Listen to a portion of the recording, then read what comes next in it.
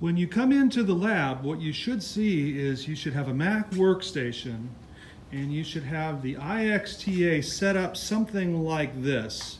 Ideally, what we'll do is have the Mac station aimed over here and caddy corner the iXTA over in the other corner, more like this scenario.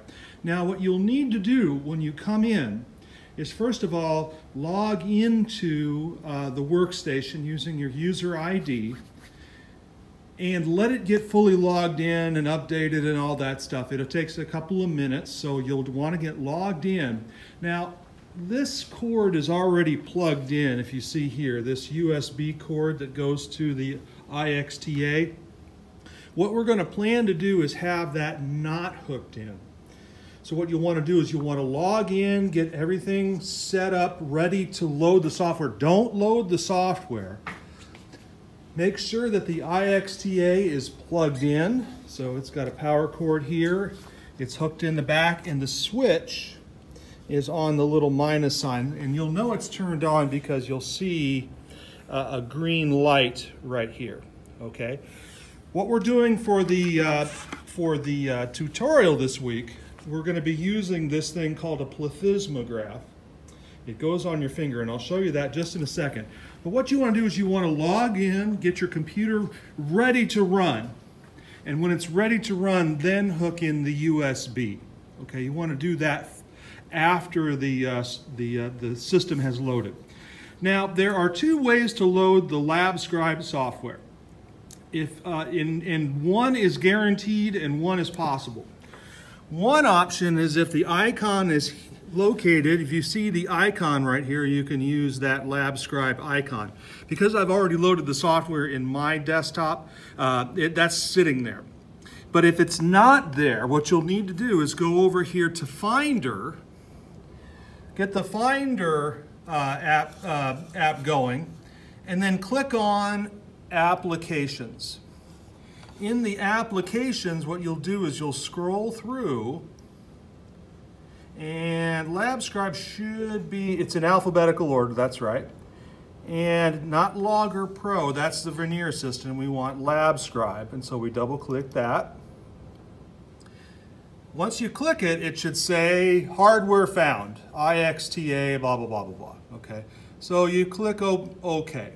Now here is the part that you really need to pay attention to. This is very important, and we want to make sure that we get this right. The first thing you're going to do is go over here and you're going to go to Settings and you're going to load group. So we're going to load the group, and then a window will pop up and lots of stuff going on here. Slide all the way to the right under Complete Settings, double click. In the right-hand panel, scroll down until you find this hideous file name right here, this iplmv6 complete.iWorx group. You're going to click that, and then you're going to open. Now we go back to Settings, and this time you're going to open the lab in particular. So this one we're going to do Tutorial. We're going to do Tutorial Pulse. And when it does that, it's going to open up the background on the iXTA and the software that you received in your PDF. So you already have a copy of this. But if you ever want to refer to it, it will pop up here. It's just giving you the setup. It's not actually giving you the lab procedure. And that's one of the things that I don't like about it right now. But in any case, if you want to get rid of this, just go up here to Preview and hit Quit, or you can hit Command Q, whatever you want. And what you should see for this tutorial is you have the pulse and you have the heart rate. So it's going to calculate the heart rate based on your pulse. Now let's go over to the other side. So we're all set with the software, and you should have those two panels set up. Now the patient on this side needs to make sure that they have this plethysmograph hooked up properly. The white surface is what is called a piezoelectric diode. It sends a little electrical current through the wire to the iXTA every time that little crystal in here flexes. Okay? So what we're going to do, and I'm going to set my phone down for just a second, sorry about this. Well, I'm going to keep talking. I'm going to hook up this plethysmograph to one of my fingers, either my middle finger or my ring finger, usually the left-hand side works a little better. So it should look something like this. I have it hooked up and maybe a little bit closer to the end of my finger, so I'm going to reset. So again, sorry about the camera there. You want it squarely on the pad of your finger, just like that, and it should be slightly snug, okay? The other thing, the last thing for the patient, is make sure that your cell phone or any type of electronic devices are not anywhere near the IXTA or any of the transducers that we're going to use this semester. I know that sometimes it will be tempting to have a phone or a computer or something like that, but it is a sensitive electrical instrument, which means that it will pick up electromagnetic interference, and our phones are a tremendous source of that. So turn off your phone or put it at least 6 to 8 feet away from you when you're sitting as a patient. If you're over at the terminal, if you're running the computer, it's not such a big deal, but you want to have those electronic devices at least 6 or 8 feet away. Okay, that will avoid any potential interference. So this room already has a ton of interference going on. We don't want to maximize it any more than we already have. And this includes iWatches or any type of electronic device that's attached to your skin. Okay, so iWatches or any type of electronics, jewelry should come off your wrists and hands or body when you're doing these things. They do send electrical currents through your skin, and they will cause interference, so make sure you take all that stuff off. But here we're ready to go. So let me go back over. I'm going to try to do this just so you can see here, since I'm doing this solo today. So I've got my piezoelectric thing here. One of the buttons that you're going to want to pay attention to is this record. So I'm going to go ahead and hit it. My data is probably going to be screwed up, but let's go ahead and do it. This is why we want to do 2 people, ideally. So we're going to hit record. Okay. The patient should sit very, very still. Okay. Right now I'm getting a lot. There we go. Once it's sort of settled down, now we have a nice pulse there. Okay. A nice steady pulse, and that's what we want to see. Now, if you are running the software, one of the things you can do, and again, I'm going to screw up because I'm moving here, but it's still there, is that you can auto scale. You see these buttons right here? There is one here, and we can auto scale, and now it scales for the maximum and minimum. Okay, and you can keep doing that. Okay, so we're auto scaling right here. We can also auto scale down here, though you shouldn't have to all that much. Now, the heart rate is a little bit screwed up right now because I'm moving around, so it's telling me that I have a 4,000 heart rate. That's not really true. It's going to be more in the 90s, 100s because I'm running around, working a little bit. If I were truly resting and I were in better shape than I am, welcome to the COVID. I've gained my COVID-19, okay? Our heart rate would be a little bit lower, but since I'm talking, I'm holding my phone, my heart rate's up just a little bit, and that's not abnormal, okay? And you can record for quite some time here. If I were able to let it sit quietly, and let's just sit for a second.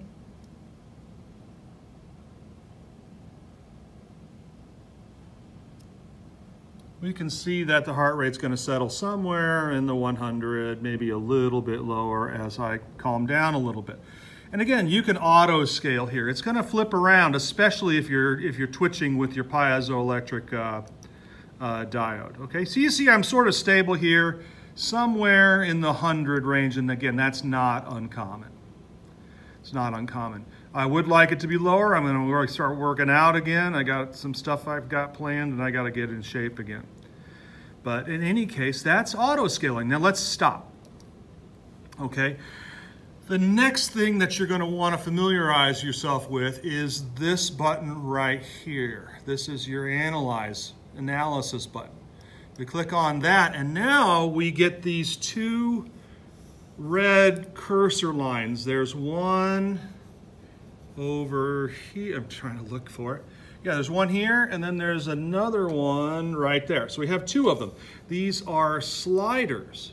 Okay, so you can slide these things left and right. Very, very important. Like for instance, let's say we wanted to figure out what that value was at the top of this wave. We could get that to where that crosshair is right on the top, and we can see that the voltage is somewhere around 0.18 volts, or so 180 millivolts. We're not measuring magnitude this week. We're not measuring that displacement. What we are measuring in this case is going to be time, okay? And so your lab this week is learning how to use these cursors to not only take measurements in the vertical plane, that's pretty easy, but to add function up here, like for instance, we want to do time, general, so we'll do T2 minus T1, that's our time. V2 minus V1 is another common one, max, min, means, all sorts of stuff. But we're interested in time, okay? So time 1 and time 2, you can do those. What we want is the T2 minus T1. And let's figure out our pulse manually. We can put it on 2 consecutive beats here, and our T2 minus T1 is 0.620 seconds. So a little more than half a second. So if you wanted to figure out heart rate, you take 60, okay, divided by 0.620. You've got 60 seconds in a minute, and so you're dividing it by 0.620 seconds. And that would give you my heart rate, which is somewhere on the order, not quite 100 beats, 98 beats per minute. You can do that here, or you can do it manually. And there may be times that you're going to need to do it manually.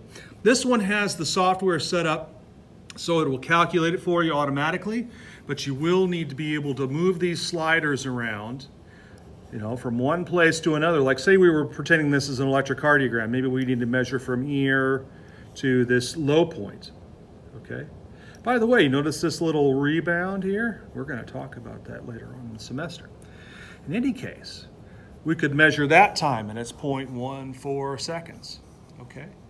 You could probably measure each one of these. So if I go over here, so I slide it to that one, and I put this one intersecting the bottom, let's see what the time is now. Probably about 0.14 seconds. Pretty interesting, right? That's because that's a physical phenomenon, not a biological one. So it's very, very consistent. But that's how you use the software. The other last thing you have to do is learn how to do a screen capture. The most important thing, well, not the most important thing, but if you want to know how to do a screen capture, the easiest on a Mac, and you're not familiar with Mac, just go to Safari. Okay, enter the website here and say screen capture Mac.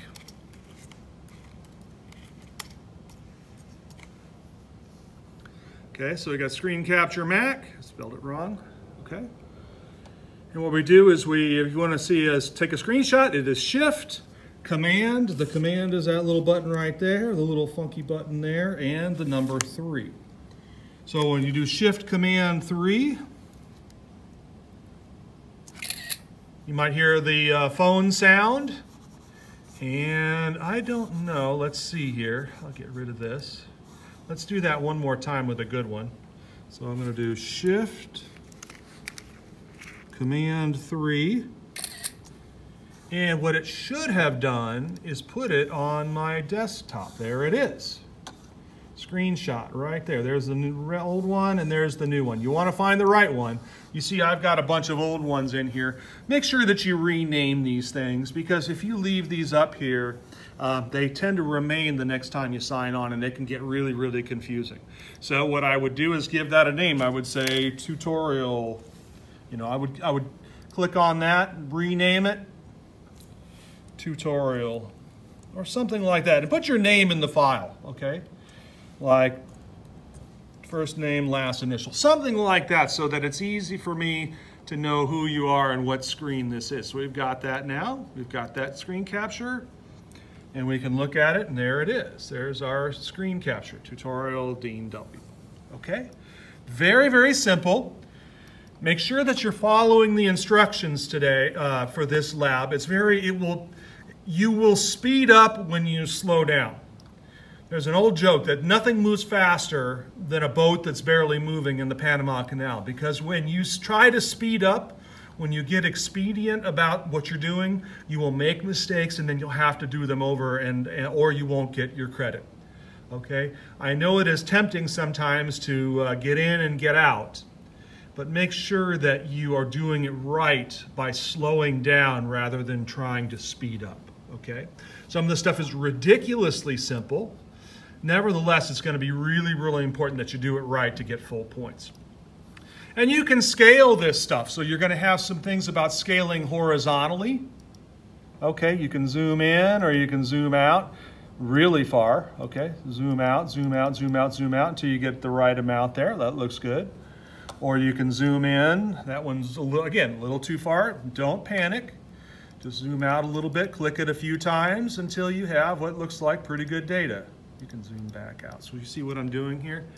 I'm clicking this button right there. Sorry about the focus. All right, so practice this a little bit. Slow down.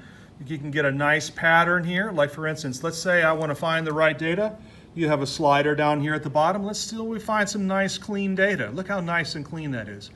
Not that crap, okay? Slide it over until you have a nice clean set of data, and you can auto scale here. All right, that's the vertical button here. There isn't one in the data analysis above the data itself, so I'll slide. See, I had a little blurb over there. So I'll slide that off the screen, and then I'll hit auto scale again. Okay. And you can see down here, that's a little bit, if I can auto scale that, there we go. So now we have a nice look. That's when you want to take your screen captures, when you have clean data that is well scaled and all that. That's what we're shooting for. Remember that the goal when you're submitting data is not just to prove that you did it, but to do it in a way that's useful to other people. That's not useful. Let's zoom out until you have what looks like reasonable data. That's a little bit scrunched. I'm going to start over. I can do that. Come on. Didn't want to work. There we go. Let's see if I can scroll that down here. Something nice and clean. Okay, well, I'm done for the day. The key is you can always go back and record some more. So if you want to go record more, you just simply hit record again, and it'll start recording. It'll pick up where it left off over here. You can stop again. You can go to data analysis. You can do all of the stuff that you need to do. It's a very, very useful system once you understand how to move around the data. There's even save. You can save as. And again, I would save it under the desktop so that you know where it is. Or under documents, okay? Desktop is good. You can save it there. I can say, you know, that way you can go back if for some reason you didn't do something. I'm going to say Dean tutorial on the desktop. You can go back and review that data again once you've quit. So we can quit LabScribe. Okay. Now I've got the down here, and I can load that data again. So I click on LabScribe again. It's going to load up. It should say hardware found when you load here, by the way, if it's connected properly. Okay, and I can go File, and I can go Open. Go to Desktop, where I save my file, and there's Dean Tutorial. Click Open, and I've got my data again. So if you forgot to answer a question, something happened, you know, you had to leave or something, and you just couldn't get it done, you've got that data on your desktop. Okay, I'm going to quit now. Thanks for your time. If you have any questions, just reach out to me, and I will talk to you again soon. See ya.